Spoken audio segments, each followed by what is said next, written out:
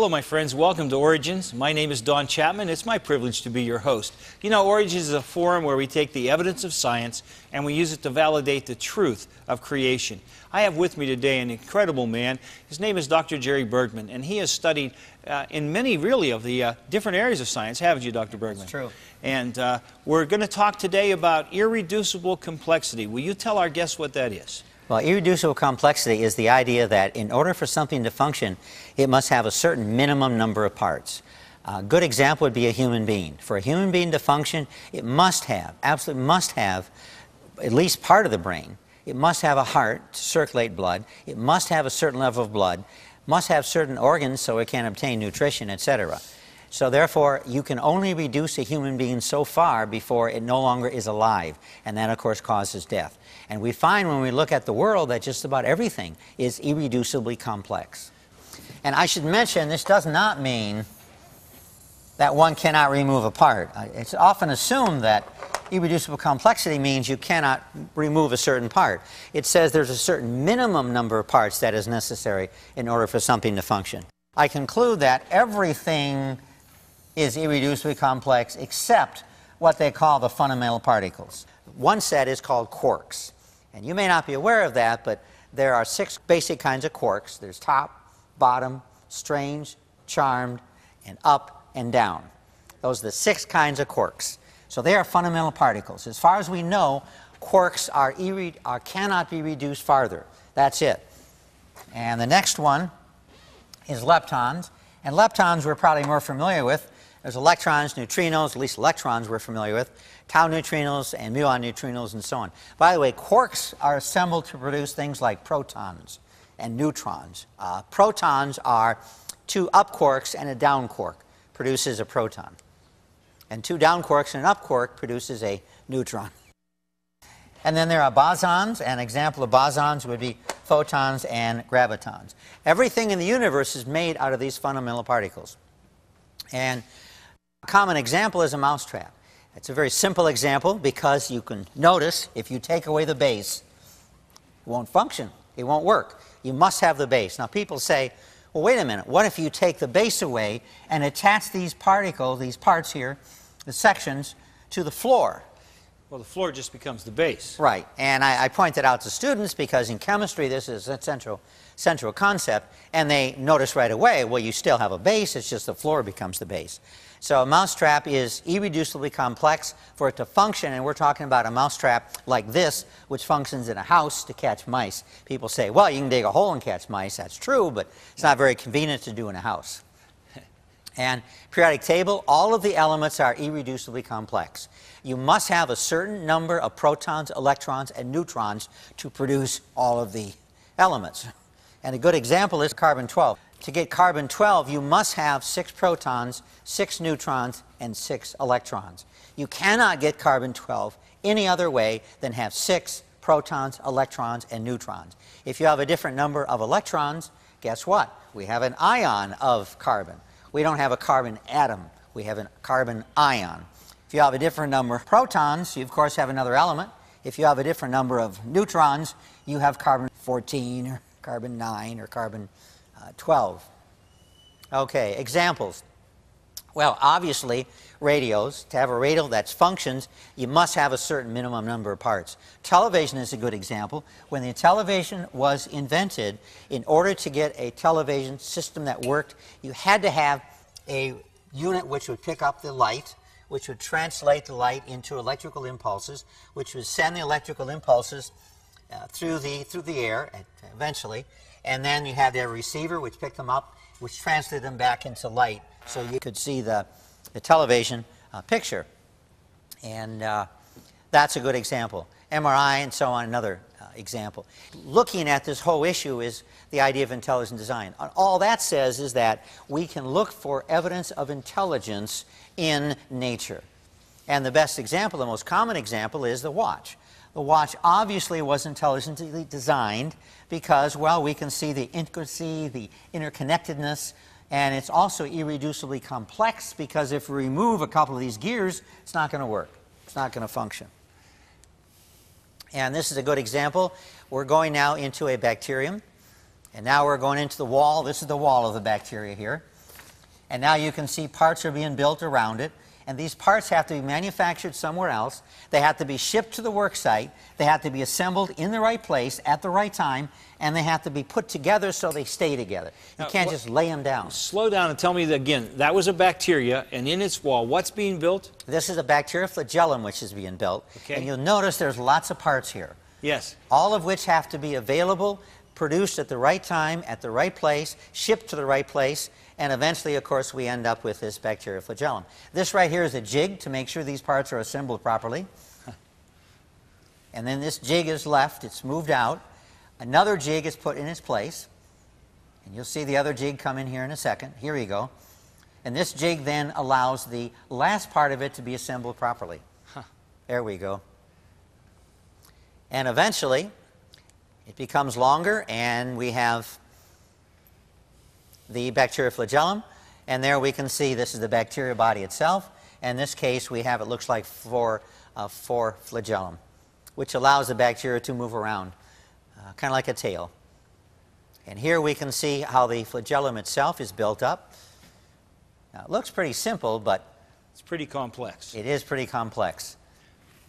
And these are the parts. You can see this is D0, D1, D2, D3. These all have to be manufactured at the right place, assembled at the right time, and once they're assembled, then it, of course, functions as a movable, flexible tail, which you can see here in a second again.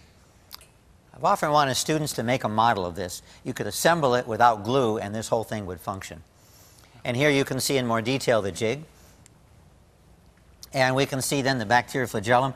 All the parts are named, so we know what they are. And these have all been studied individually. And we can then look at how it is assembled and how it functions. That's amazing. The complexity of that is absolutely amazing. They call it a protein motor. And here you can see more details, the same thing. And this right here, this bacteria, this is E. coli, and this has a single bacteria flagellum. And there you can see more details. When one looks at this, it looks like it was designed and built. Looks like it was manufactured. Engineered and then designed and built. Engineered, right. Yeah. And this has caused a lot of people to just be amazed at the design and the intricacy of even in bacteria. And this is an actual photograph, a transmission electron microscopy photograph of the bacteria flagellum. So we can see indeed that these drawings, which previous were drawings, the drawings are fairly accurate in showing actually the detail that exists in the bacteria flagellum. It really does. That's amazing. Yep. And another example is the Helicobacter pylori, which causes ulcers, also is a flagellated bacterium. And the bacteria motor, when we examine it in detail, we find it's again very complex. It has protein rings, it has inner and outer membranes, it has stators, rotors, and many parts which we're familiar with. In fact, the rotor alone can operate at 6,000 to 17,000 RPMs, and it can stop almost instantaneously and reverse itself. So there's a motor on this, I'm helping with the words, flagellum. That, in other words, this little motor comes out of the back of a bacteria. Right. It must be so minuscule. We must be multiplying that thousands and thousands of times. It's a nano machine, right. And it lives inside of you. Our body, right.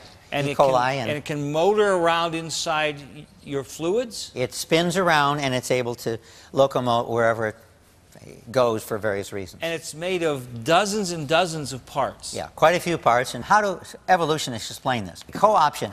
Well, they basically say that some other structure, such as a type 4 pili, or a type 2 secretory apparatus, or a type 3 secretory apparatus, this is most commonly used to explain it. And they say that this co-opted or utilized other parts from other systems in order to build this. So in other words, this was here, and it evolved by borrowing parts from other parts of the bacteria and therefore assembled these. The problem with that is, though, is that really is an engineering concept. When engineers build something, they often don't produce parts from scratch. They look in catalogs and see what parts will fit, buy these parts, and then utilize these in order to engineer what they're trying to. For example, microswitches. There are catalogs which have thousands of microswitches, and when you need a microswitch, basically what you do is look in the catalog and say, well, this one will fit. But that is done by intelligence. That's done by design. You look for what works for your system. Say, this one will work. We'll order so many from the company. We'll utilize them in our experimental models. And if it works appropriately, then we will order these for production. And the same thing is true here. Co-option must have intelligence. It must have a means of determining whether or not something works before it indeed finally functions. But of course, Darwinists don't explain that way. They try to explain it that, well, parts were certainly ended up over here and it worked slightly better, and so those were selected, and so other parts end up over here. But we don't see any evidence of that in either bacteria or other animals. Parts are produced and put where they belong. They're not floating around, and they're not such where they can be, oh, well, let's use this part over here. There's no trial and error there. Everything is so precise. Right, it is. And we don't see any evidence of trial and error today. No. And my study of this indicates that trial and error does not explain it. This is what Stephen Jay Gould would call a just so story, which is not based on facts. It's based on somebody sitting down and saying, well, I think this might work. It's based on thoughts, on ideas. And another problem, too, that co-option has is, where did the parts come from in the first place? Co-option just says that these parts were utilized in order to produce the flagellum, but that doesn't explain where they came from. So we still have that to explain in order to utilize co-option as an explanation. And the parts must be assembled properly, in the right place. It can't be upside down. They can't be the wrong way. They have to be assembled in such a way to where they fit into where they're supposed to go. And of course, they must have a minimum of parts to live. And this is the same problem that Darwin had. Darwin basically said that the solution is infinite variety. He thought that all life had an infinite variety, and now we know that all life has very clear limits. Like humans cannot be 25 feet tall. It simply is not feasible. And so therefore we don't have infinite variety. We have variety, but it's not infinite. Yeah. It's a good point. And he came up with the idea of pangenesis, by the way, which has been proved wrong, which is a whole other presentation. In the flagellum, here we go. There's 23 new proteins, which as far as we know are not found anywhere else. So the idea of co-option, well, where do these 23 proteins come from? So you couldn't borrow them because they don't exist anywhere else. So actually there is a documentable fact that they can't be borrowed. Right. Because they are nowhere else. Well, some are borrowed, some are borrowed, but there are found. 23 that have to be produced in that cell. Right, and are not found anywhere else. And about 70 specified proteins are needed for it to function. It takes 70 different proteins. 70 different proteins. Perfectly assembled in the right order and in the right space in order for this to work. If you have too many of these proteins, you have a problem. You have too few, you have a problem. You have to have close to the right number or very close to the right number, and they have to be assembled at the right place, at the right time, in the right amount before it functions. Now, when you see evolutionists talking about this, Dr. Bergman, do you sense that they have confidence in their answer? Well, what they say over, and I've discussed this with many evolutionists, and they say, well, just give us time, we'll figure it out. You know, it seems like the more we know, the less likely evolution can be true. And we're going to talk about that in just a minute. We have to take a break, but don't you go anywhere. We'll be right back. Creation versus evolution. You weigh the evidence. Man's framework, an engineering marvel. The 206 bones in the human skeletal system are an engineering marvel. It is a rigid support for the body's organs and tissues, serving as a shield for the brain, lungs, heart, and spinal cord. Engineers are developing lightweight structural materials, but have yet to devise a substance that grows constantly, lubricates itself, requires no shutdown time, and repairs itself routinely. Is man's framework a product of random chance processes or the creation of a grand designer?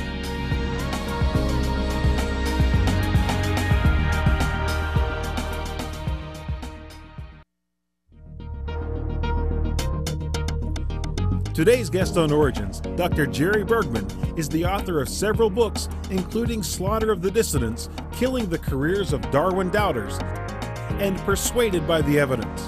For book orders, go to Amazon.com.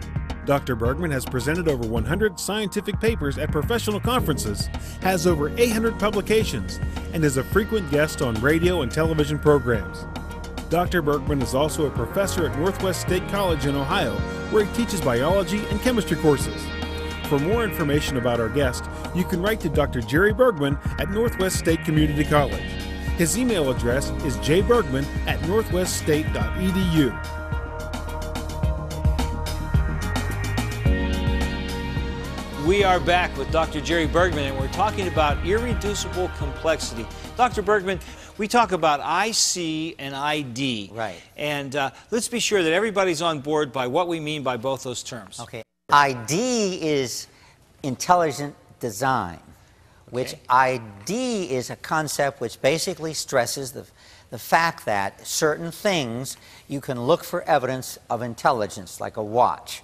And people who are supportive of this idea feel that you can also look for evidence of intelligence in life. IC means irreducible complexity, and the term is used so much in science that you just say IC. You can remove certain parts, but beyond that certain minimum, and that's the key, beyond that certain minimum, it will not function.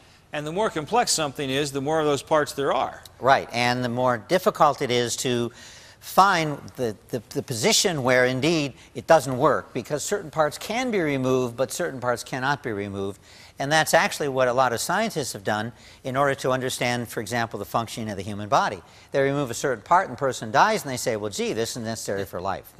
Whoops. Okay. Well, you know, I'm still kind of stunned by looking at our bacteria and the flagellum that came out of the back, and the amazing thing that this is like a rotor motor right. It is that a can motor. make it go forward and backward and sideways, can go at different speeds and twist and turn. And the idea that that just happened by chance, I know that moves more to intelligent design than irreducible complexity, but it flabbergasts me. That seems to me, what I'm trying to say is that the more knowledge we have of how complex life is, the harder it is to believe it's here by random chance. Yeah, that's true. In fact, we found in looking at life that the more information we do research on and the more things we discover, the more difficult it is to accept Darwinism. Yes. And a good example of that is when Darwinism was formulating his theory, he had no idea of the complexity of the cell. He thought the cell was about as complex as, oh, a bowl of jelly.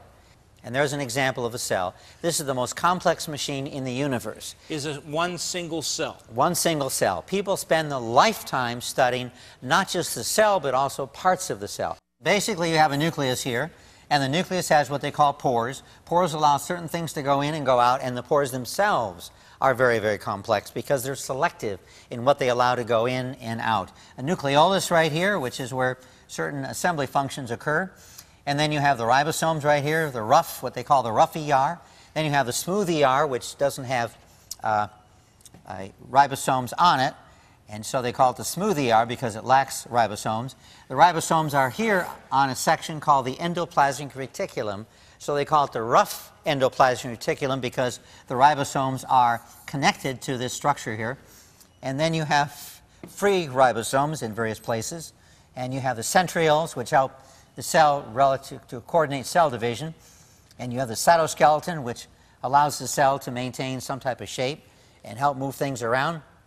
The mitochondria, right here, a mitochondria convert food into ATP, which allows the cell to have a source of energy. And this is a very simple explanation of the cell because you can spend a lifetime just studying the mitochondria. I have thick volumes of hundreds of pages which just detail the structure and the function of the mitochondria. And of course, the question that screams to be asked is, can something that complex just happen?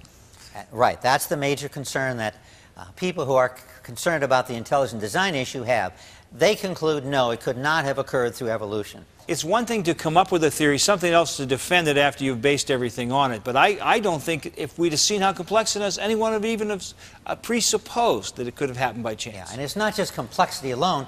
We're talking about design complexity. That's right. Or complexity that is not just a lot of stuff together, but stuff that is obviously there for a purpose. It's not just building it, it's engineering it. Right. Yes. And here's a good example. This is kinesion, this little guy here. And it literally has legs here, and this is the leg.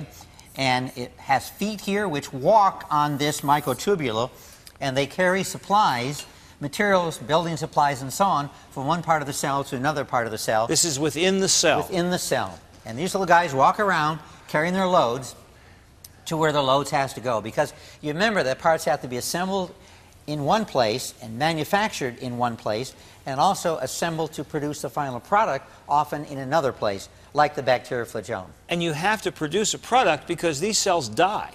Right. If there's continually replacement of all the parts of a cell, this goes on 24 hours a day. So it isn't just that a cell dies, but parts of it have to constantly be replaced. Right.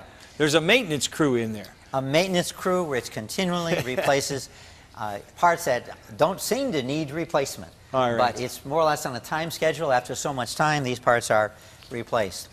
All right. Okay, the court ruled, and this is a case in Pennsylvania, the Katzmiller case, Dover Area School District, and the judge ruled, quote, and I'll quote him, the argument of irreducible complexity central to ID, intelligent design, has been refuted in peer-reviewed research papers and has been rejected by the scientific community at large. Right. That's what he ruled. He said there are no peer-reviewed articles supporting Professor Behe, Michael Behe, Lehigh University's argument that certain complex molecular structures are irreducibly complex. But if you think about the material I presented, this is absolutely ludicrous. Yes. Because the fact is, everything, especially in chemistry, it's a major concept in chemistry, you have to help students understand the difference between carbon-12, carbon-14, between a carbon atom, between a carbon ion, and carbon and boron are different. How are they different? And irreducible complexity, I should mention, by the way, has been around since Aristotle. They recognize that for certain things to function, you must have a certain minimum number of parts. What is that? Is it a 1? Well, it looks like a 1. Now what does it look like? A plus. Looks like a plus. Now what is That's a 4. it? Looks like a 4. My intention when I drew this was a 4, but I didn't give you enough information in order to show you that, indeed, this is a 4. You had to have all the parts. So you have to have all the parts. So That's right. Intuitively, clearly, things are irreducibly complex. It's an idea that's been around for a long time. It was central to chemistry, development of chemistry, and so on. And this now has gotten in the media from the net. There's a quote from Amazon, a review of a book. Behe, quote, started out with his conclusion and then set out to reinforce it. Okay, well, that may be true. This explains why you get unsupported assertions such as irreducible complexity. And when I plug this in, by the way, irreducible complexity is false, I got 293,000 hits. So there are 293,000 hits which claim that irreducible complexity is false, and of course that's ludicrous. Dr. Behe is onto something, isn't he? Oh, I think he is. He's pointed out something which Darwinists find very embarrassing, and therefore they try to discredit him by name-calling, but I think they must recognize that this concept is valid, it's scientific, it's supportable, and calling him names seems to be the main way they try to refute the argument. How long can we do that before the truth's exposed? Court decisions like Judge Jones, I think that's going to set back science for a while, because people will say, well, nothing's irreducibly complex without really thinking about it. Yeah. And the only way to prove that irreducible complexity is false is to get a human being that is made out of one single quark.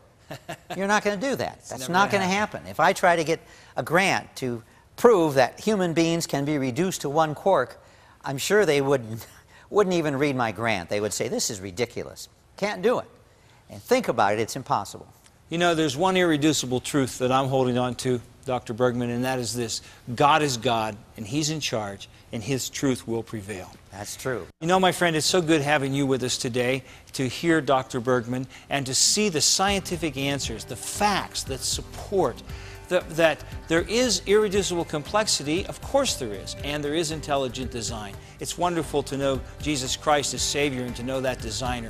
And I hope you'll hold on to the truth. You know, it's God's view that He created you, and that should be your worldview too. I hope you'll join me again soon here on Origins. Until then, God bless you, my friend.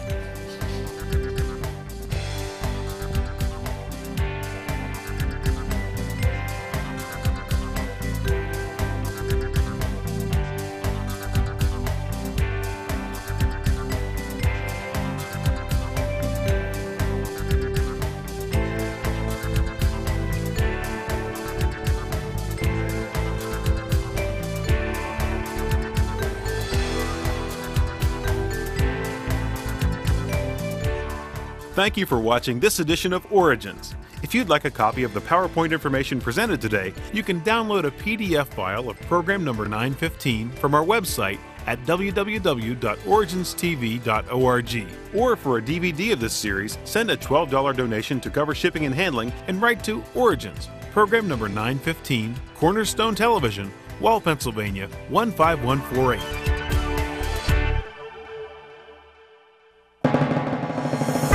Origins is made possible by the faithful prayers and the financial support of you, our Cornerstone Television family.